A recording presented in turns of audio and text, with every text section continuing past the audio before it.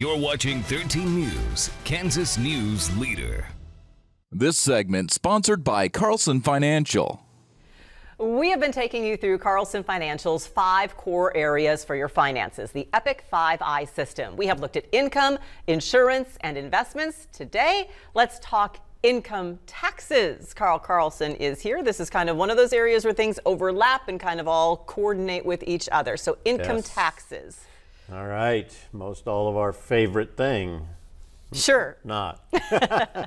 but we have to figure out how to best manage our taxes. Every situation is unique. And that's why it starts with going back to the income, identifying those sources of income. What are they? So if you only have Social Security and that's the only income you have, there's no income taxes.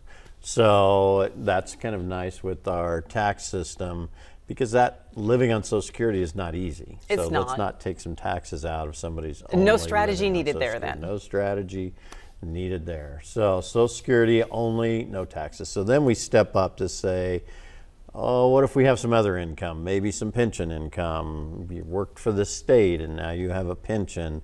Now that pension can make the Social Security taxable. So before, maybe you were even living on Social Security and now another step of income hits you and now your Social Security is taxable. You got more income, but now your Social Security net went down. So how do you make those two work together? Because there is a certain amount of income that you can have and still not pay taxes on your Social Security. Almost $15,000 to $20,000 for a married couple of extra income and still no tax on Social Security. So like some people with a pension, they can take a portion, a partial lump sum of their pension, just say, give me $100,000, that'll reduce their monthly pension, but they get a chunk of money up front, which they can invest.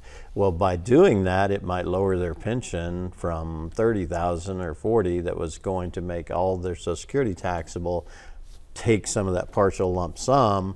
Now the pension is down, now the Social Security is not taxable, and they can have more net money. No tax on the pension because you have a standard deduction of $30,000, no tax on the Social Security.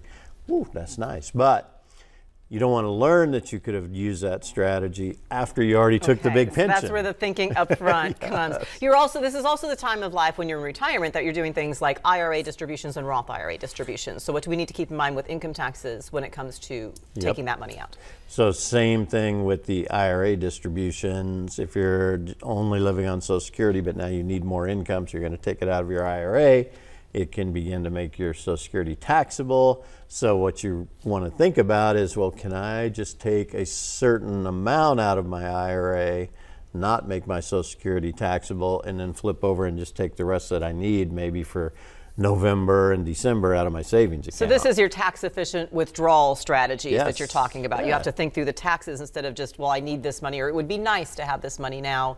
Maybe alter that. Yeah, definitely. There's a lot of withdrawal strategies that you can use to keep your taxes down. Okay, so how do we be even more proactive and think about what kind of tax advantage accounts we're getting in the first place? So if you're looking forward, so that's what a financial advisor can do for someone is say, you know, based on where you're at today, I can see 10 years, 15 years forward because I have clients at that age that are dealing with all the things that they should have done had they been your age. So at that point, we can kind of see forward and say, you know what, you're going to need to put more money in your Roth IRA. Don't put all that money in the traditional IRA, or even for somebody that's putting all their money in the Roth IRA, we might say you can put so much in your traditional IRA, get a tax break now, you can take it out and not have any taxes on it in the future for a certain limited amount. So even with the Roth, if you can take it out tax-free, is there still the withdrawal strategy? Is how much you're taking out of your Roth going to impact all those things you're talking about with the Social Security? Yeah, the Roth so won't it's not impact totally it. Yeah, but the Roth is used to integrate with those other strategies to get you where you need to be. So you don't want to take too much out of a Roth because you might need more out of it next year, next year, next year, next year. Yeah. All things to think about. All good advice. Think ahead. Appreciate you, Carl. That's right. Thank you. Thanks, we are going to be right back.